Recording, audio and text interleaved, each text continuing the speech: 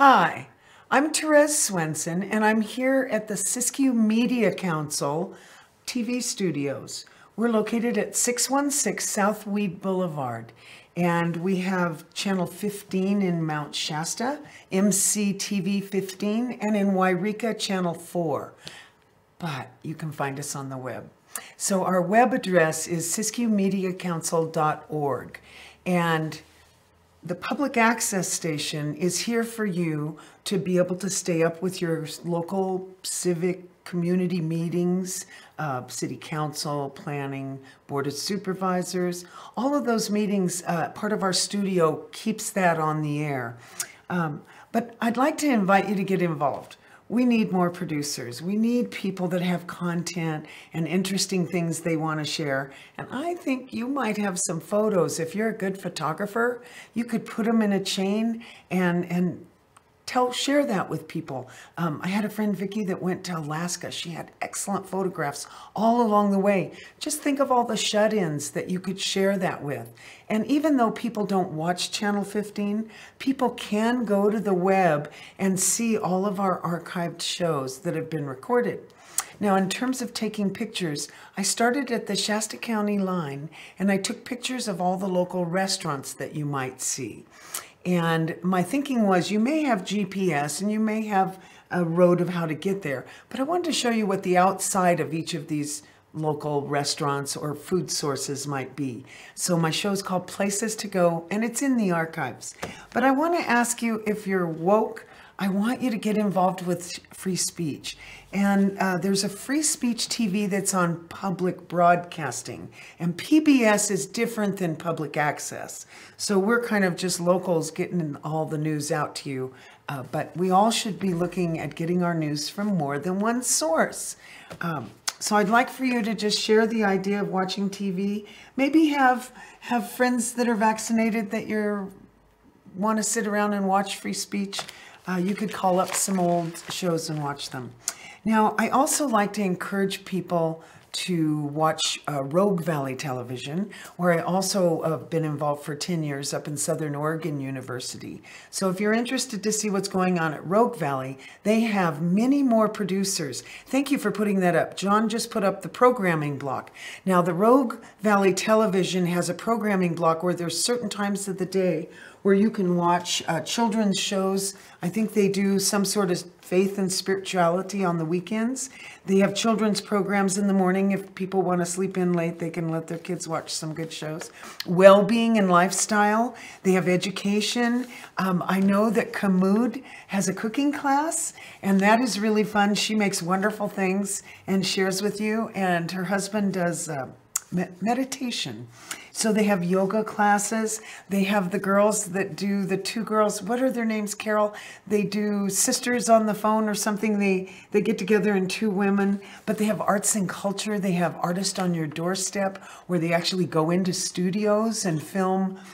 We could really like to have some cameras here around the county go out and film different art studios. So if you'd like to get involved, if you're an artist and you want to show your wares, come get involved in public access and let us loan you a camera to go out and do an event.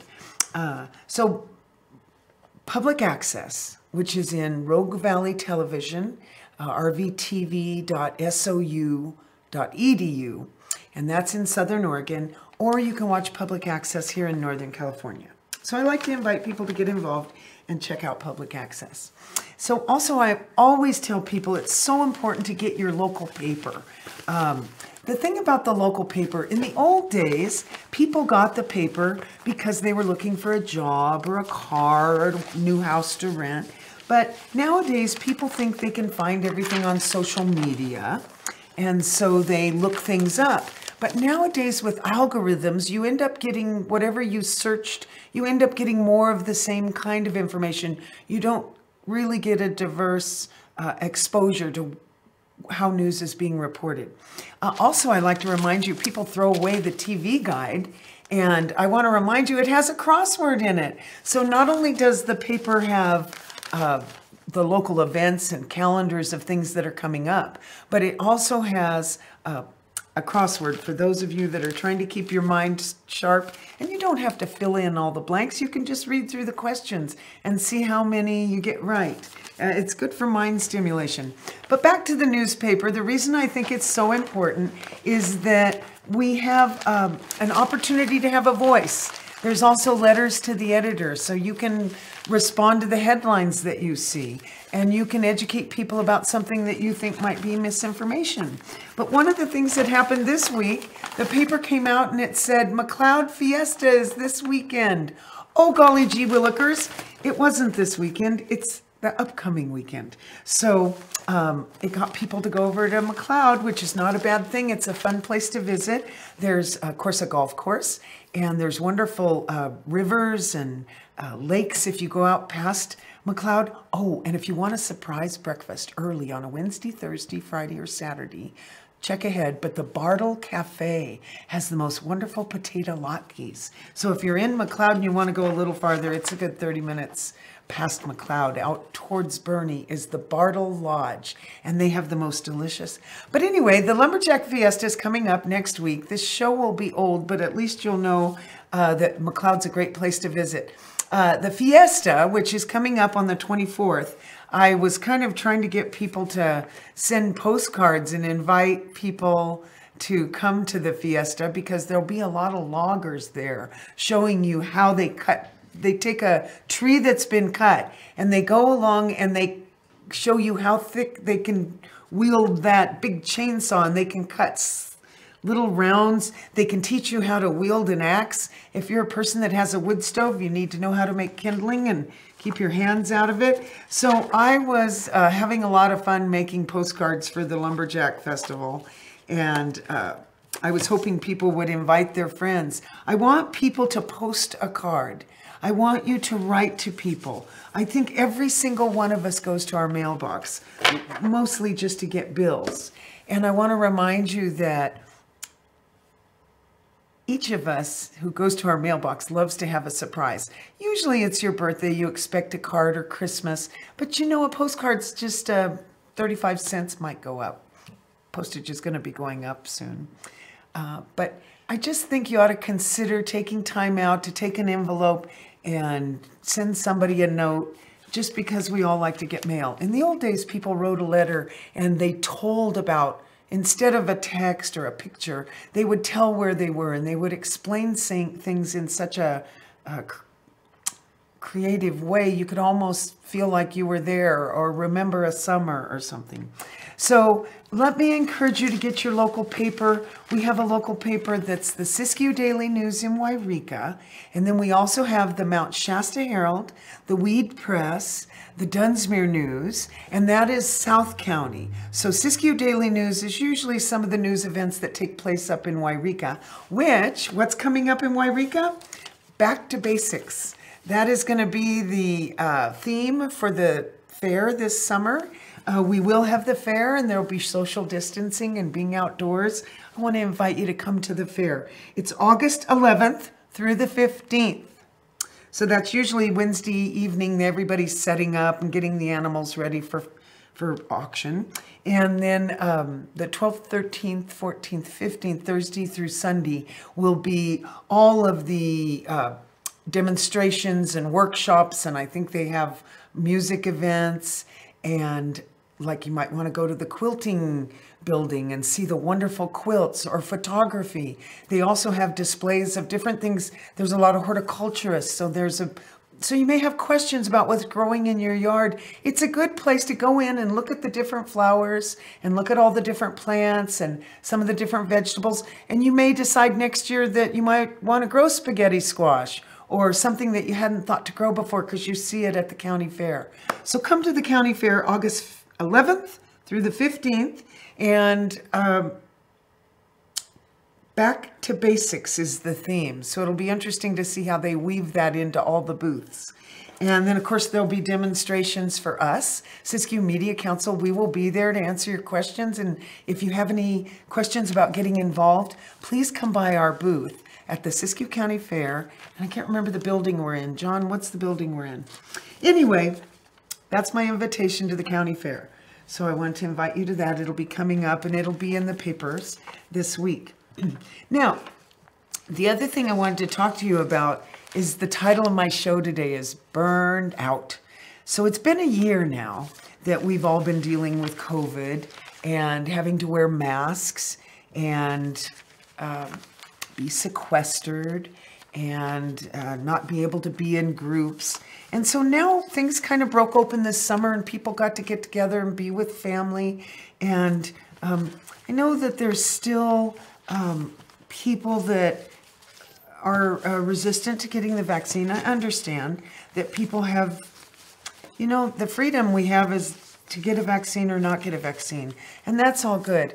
I'm kind of thinking, though, because it's such a strong divide, there's such a alternate reality about the science. I just want to talk about whether or not we should be considering, instead of disagreeing about it, let's have the flight attendants that don't want to be vaccinated, the pilots that don't want to be vaccinated, the clients that don't want to be vaccinated, customers, or what do you call people that fly?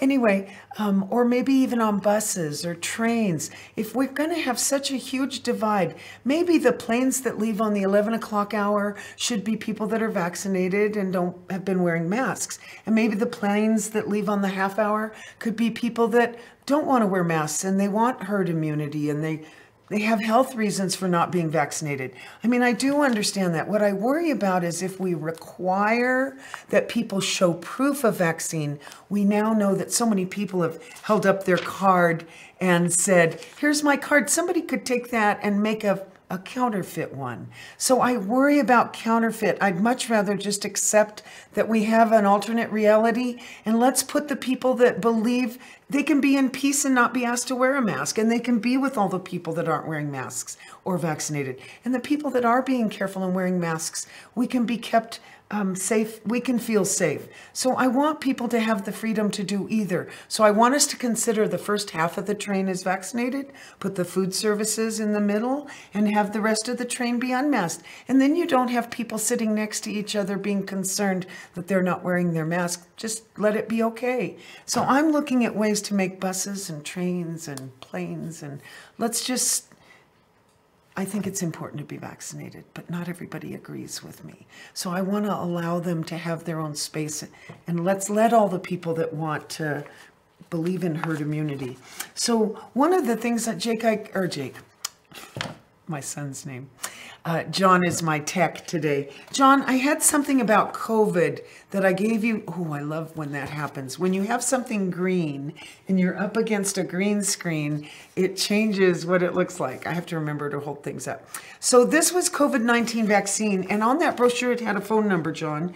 If people are curious, it's really only open weekdays from 8 to 8, but the operators do speak English and they can provide you answers about COVID, like just anything you want to know, whether or not there's testing, if you feel you've been maybe infected, you've maybe been somewhere. Oh, that reminds me, I want to share something. In Reading, they did a study.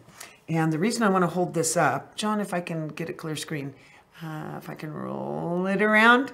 So this is Arm & Hammer, and this is a simply saline nasal. You know, I know a lot of people do for allergies. They have a squishy water that goes in and gets on the back of your throat. And people have neti pots. But what you need to know is they did a study in Reading that saline will take down the viral shedding. That's the word. When you're in a room and there's an aerosol of virus, like somebody has COVID and they're breathing, and it kind of goes out in the air. You've probably seen illustrations of that. That viral shedding you inhale either through your nose or your mouth. Well, what they found is they did a study in Reading that normal saline will take down some of those viral shedding particles. And so you want to consider doing a saline flush. Let's say you went to the mall or you went somewhere and you may have taken off your mask It's just something you can do is gargle with salt water and flush your nose. The reason I don't know if I'm allowed to promote something, because I don't really believe in promoting things, but I want you to know that I had a good experience because this just has a fine mist and then you blow your nose. And so it wasn't gaggy. Thought I'd share that with you. It's called Arm & Hammer Simply Saline. And since we were going to have another year of this virus morphing and changing and coming up with different variants. I can't remember the name. What's that variant word? Anyway, Delta. Say again? Delta variant. Delta is the new one, but I guess there's another one coming from India. And one of the things we are seeing, and I know you're hearing this on the news, that 99% of the people that are now coming to the hospital, they're not vaccinated. And 99% of the deaths that we're having occur are people that are not vaccinated. So the vaccine may not keep you from getting it, but it may keep you from dying or going to the hospital. So again, I'd like to encourage you. I personally got the J&J 1 shot, and even though the efficacy, they said it wasn't as good as Moderna or Pfizer, those are the vaccines that were made in a lab to make your body generate antibodies. So I got the 1 shot and I got it on a Friday afternoon and it did take me down. I did have a reaction, which I was happy for because I thought maybe that meant I had antibodies.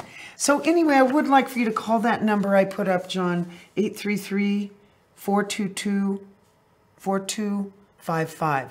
And that has, it's a hotline. So I just want to give you that. You can always call the California Department of Health if you live in California. And you can call the CDC. They have an 800 number. And I actually called when I had questions and they answered the phone and talked to me about COVID questions that I had about how it was being reported. I felt like it was underreported in my county because a lot of the deaths were recorded wherever you died. So if you went to Shasta County or Davis or Sacramento and you died, it wasn't recorded in our county. So I started raising questions about that. And I do think that they're correcting that. I think they have a way of doing a zip +4 and they're notifying counties when people die out of county. I hope we're updating that so people know what the when it is in our county. We do live on the I-5 corridor. You have to remember that people do travel through here and stop at our gas stations. And one of the things John and I were talking about earlier is that we really did start out a campaign where not only wearing masks, people were washing their hands. And we almost got tired of everybody saying that. And we were using the squirt bottle, 60% alcohol, and 30% aloe vera is a good mix if you want to make your own. And it is a good idea to continue that, I think, through as we go into the flu season. You want to remember that anytime you're touching doors and going in and out of public spaces, just be sure and leave that viral shedding behind. I want to talk to you about, we're kind of post-COVID, but we're also being careful for the future. I want to talk to you about maybe considering going to the college. We have a local college here at COS, and also in Southern Oregon, you have the Southern Oregon University. And you know, you don't have to be a student wanting to get a degree. You can just do it because you're interested in something. Maybe you want to get involved in music and take piano, or maybe you want to be in the theater, and they have different theater programs. You don't have to be the person that's on stage. When we do theater, we also need somebody to help build the stages, do the costumes, lighting, cameras. Oh, cameras! I want you to get involved in public access. So I'm hoping that we get a communications program going soon at the college, because we'd really like to get people filming the theater, filming the sports. I know right now John goes out, he volunteers. Paris and John volunteer hundreds of hours to try and capture things that you find of interest. And then we have different reporters that are doing a show each week. I think it's called Spotlight, and they're trying to take you in different parts of the county. We'd love to have other cameras. So come get involved. Think about taking TV and communication classes. Ask the college if they have one for this fall. So I'd like to talk to you about that. So about COVID, what else I wanted to say about COVID? Is this about COVID? So it said something continuing education, which is why I wanted to suggest, you know, if you do want to take classes and you're serious about it, you can get a grant to take classes, and you can just do it to better yourself. I think it's called the Pell Grant. So some of you that have stayed home because you have kids, just kind of snoop and check out the college classes. You might find something you're interested in because we have such a wide variety. So the other thing, I know that my time is less than 10 minutes. I want to talk to you really quickly. The AARP, I can't find the cover for you, but they did have some good suggestions about saving money. So I'm just going to give you a few quick ones that I circled when I read through here. And the reason I want to talk about this, it says, be a takeout wizard. It says, skip beverages. One of the secrets about takeout, don't do beverages. You're going to go home, have your beverage. Why pay a restaurant price for a beverage when you can just pour it at your house? So cheaper and healthier. Best is to just have filtered tap water. But I want to remind you to support Main Street. During this COVID lockdown, not only did a lot of businesses not get business, but Main Street really was affected when we had the smoke because of the fires. We all kind of got, again, I want to say, burned out because of all the smoke. So Main Street really took a hit from our local pedestrian traffic and our local visitors and people that would come up from Reading to eat. So I think all of us need to support our local Main Street restaurants and order out once a week at least and spoil yourself. Okay, also to save money, go ahead and look at those grocery flyers. Another reason to get the paper, because you get the flyers in South County for Ray's. And if you'd like to know what's on sale at Rayleigh's, you want to watch for the Siskiyou Daily News. Now, if any of the newspaper racks are empty, you can always go by the newspaper office, North Mount Shasta Boulevard, up across from the tire shop. You'll see the newspaper has all the newspapers out front, and they keep those boxes stocked. So if you want a Super Saver or a North County newspaper or a South County paper, that's where you get your grocery flyers. Also, you know, if you're thinking of flying, if you are thinking of flying, if you book your flights on a Sunday, you'll get better prices, and always fly from the hubs. Drive a little farther, and you can maybe just take a single flight. What do you call it? Where it doesn't have a layover. So the other thing is ask locals where to eat. Now, I always tell people, be a tourist in your own town. There's so many wonderful things to do here. Go by your Chamber of Commerce. I don't care where you live. I don't know where you're hearing me from, but go to the local Chamber of Commerce and get the recent flyers that tell you where the local hikes are, and get your kids up and away from computers. Oh, that reminds me to tell everybody to stand up straight. We all spend so much time with our social media, and we are all kind of starting to curl a little. We're going to have a curled population. So I'd like to invite you to find a corner in your room or a door jamb or a door and put your back up against it. And you will see as you do that we are really starting to kind of curl up because we're spending so much time with our focus here.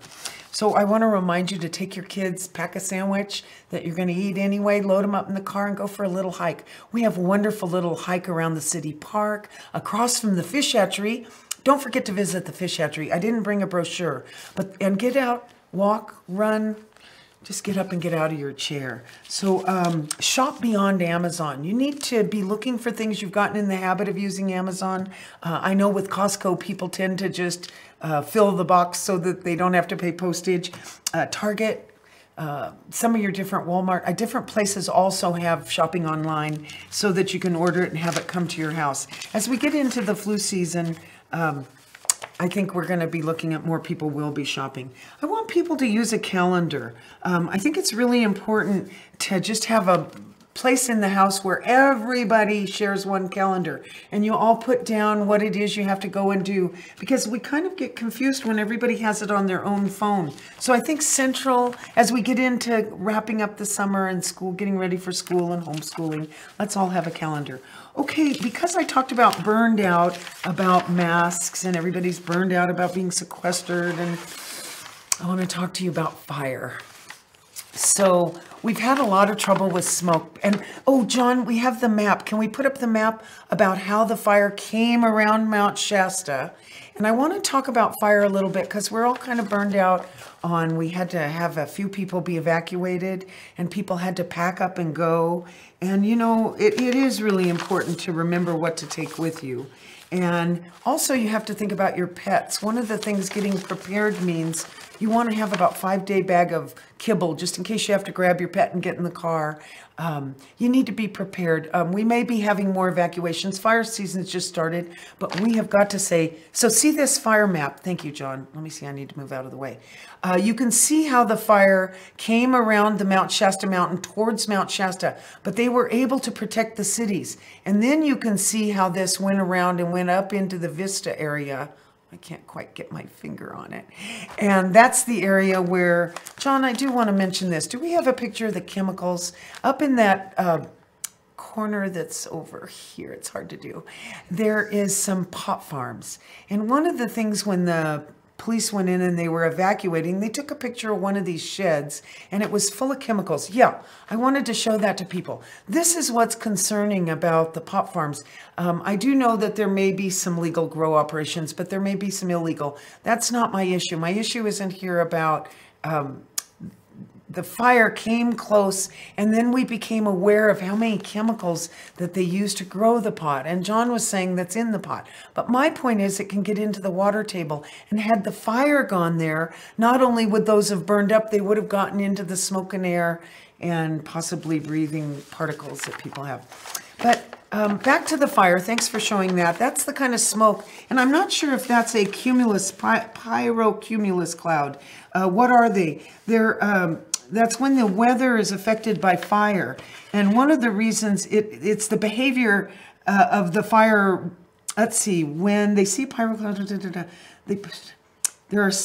there's an article in the paper about knowing your sayings about the lingo for the fires. That was in one of the papers. If you want to go back to Wednesday, July 7th, there's a good article about fighting the fires. I took this picture, thanks John, and I always try and get a picture of these helicopters in front of the mountain because they take off out of the Mott Airport. And I'm always I'm like radar. I hear the chopper starting up to warm up. I'm down to 2 minutes.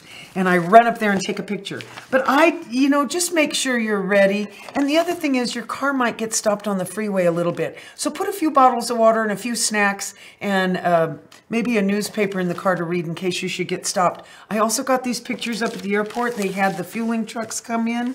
And what can you do to prepare for a fire? You need to know your evacuation routes. Hopefully at my next time I record, I can submit to you, or maybe for the spotlight show, I can submit some maps that have some yellow highlights, because I think we all need to know what roads are available for us to get out. I think right now there's some concern about the Azalea overcrossing, and they've agreed to make sure there's always a lane on the Azalea overcrossing while they're working on it. It's across the freeway, and it's been slowing down traffic. But the neighbors there were concerned that if Highway 89 got closed, they need that way out to come over and use South Old Stage. Or the people in Cantera, if South Old Stage is blocked, they need to be able to come across the freeway and get to 89. So I want you to know that your local firefighters are all meeting and trying to correct that. So I didn't have time for my helpful hints from Eloise, but I did have something fun to share. I found this. My girlfriend Kobe sent me this. Somebody made a postcard of one of my signs. When you leave Manfredi's, there's a telephone pole, and I looked at it yesterday. I have to go down with a paintbrush and touch it up. But it says, "Enjoy our town 25 miles an hour. Welcome, traveler, off the beaten path. Drive a little slower, you'll get there at last." So anyway, somebody did that. They made a postcard of my sign. I thought that was fun. Thank you very much. So I think my time is up. The signs just dropped. Thank you for joining me. My name is Therese Swenson. I'm here in Weed, California, and I'm doing shows for public access. My show here is called These Times. And in Southern Oregon, my show is called Tough Times. So remember to look up public access. I'd like to have you get involved, but we have a lot of great shows and we're accumulating producers now here. We need more. We need you to get involved. So think about what you want to share with us. Hobbies. Maybe you're a teacher and you have a good class that you did. Give us a few pointers. Anyway, thanks for joining me, Therese Swenson. I love this music, Sing for the Climate, because we really are all experiencing it across the nation, all of the different devastating weather catastrophes. And we really need to start thinking about